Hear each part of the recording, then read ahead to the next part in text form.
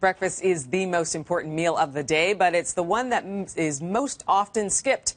Naturopathic Dr. Olivia Rose is here with some easy, fast, and healthy breakfast ideas just in time for back to school. I know, back don't to say school. It. Don't say it. I know, it's coming up so quickly, and know. breakfast is so important, and I'm very guilty of skipping breakfast really? from time to This time. is for you then. All right, what do you have for us? Okay, so for the most part, we want to look at making things overnight to make it easy for you in the morning. Yeah, that's the that biggest is true. complaint I hear in practice. So the first thing we have is the smoothie. If you like smoothies and you enjoy them, then you want to keep it simple. So there's tons of recipes out there where it's like just a whole bunch of ingredients, but just keep it simple. 1 part fruit, 1 part vegetable, add in a sweet fruit like banana or mango, a little bit of oatmeal, so 1 to 3 tablespoons, and that will texture, make it a bit thicker, filling, make you feel full, and some protein. So this is a hemp protein, but you can use a rice protein, you can use Greek yogurt.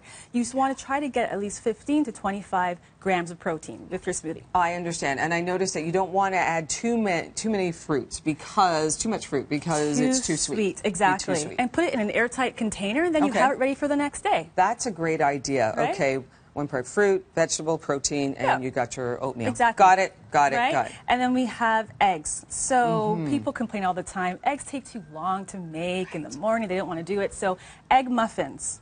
So I've never seen this before. It's great. Yeah. So keep it simple again. So choose like 2 or 3 ingredients that you like. Okay. You prepare it like you're making an omelet. So this has spinach. You can use chives. You can use red pepper. Chop it all up. 12 eggs.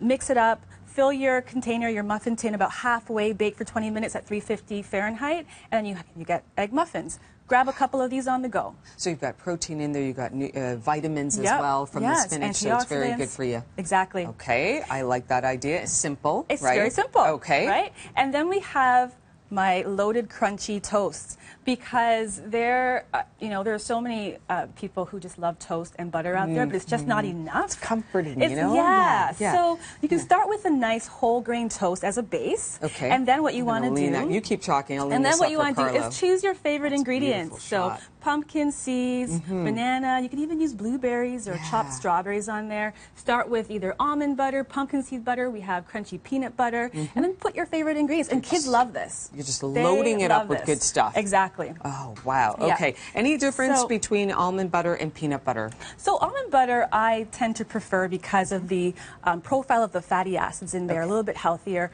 Peanut butter, you can just get a natural peanut butter. It's not so bad, but it's not as great for inflammation in the body. Got it. Okay, that's great. So then we have chia pudding. So chia seeds are fantastic. They're really good for They're so good. Omega-3 fatty acids, vitamin D, fiber, protein. Okay. And you can make this overnight as well. So 4 tablespoons chia seeds, some kind of milk. I use a coconut beverage, 1 cup. Put it in a container, shake it up, and then just add on top of it the next day all your favorite fixings. So you can just choose from, sunflower seeds, almonds, whatever you want to do. Put it on there. Yeah. That's good. And it's okay that it's there overnight as well. You just stir it. You stir it up, day. and that's what actually creates the pudding. I tell you what, Dr. Olivia Rose, thank you so much bringing us healthy breakfast ideas. You're welcome. Thank you. My pleasure.